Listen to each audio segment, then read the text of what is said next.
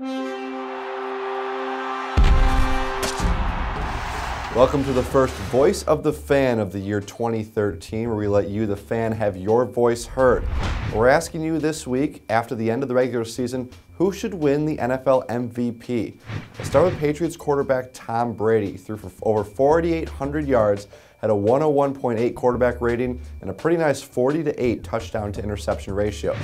Then there's Broncos quarterback Peyton Manning. Remember, he didn't play last year. After 4 neck surgeries, all he did this year, throw 37 touchdowns, 11 interceptions, and got the Broncos to a 13-3 record, tops in the AFC. Speaking of comeback player of the year candidates, there's Vikings running back Adrian Peterson. Came just 9 yards short of Eric Dickerson's all-time record, finishing over 2,000 yards rushing, 12 rushing touchdowns, carried the Vikings to an improbable playoff berth. Packers quarterback Aaron Rodgers, last year's MVP, had a pretty good season himself, throwing 39 touchdowns and 8 interceptions with a quarterback rating of 108.0.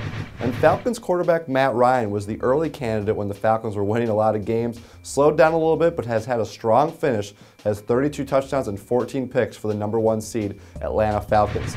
On the defensive side of the ball, there's Texans defensive end J.J. Watt. An awesome year for Watt, 20.5 sacks, 15 passes defense for the 12-4 Texans. Which of those players do you think should be the MVP for the 2012 NFL season? Let us know by tweeting at us using the hashtag VoiceOfTheFan.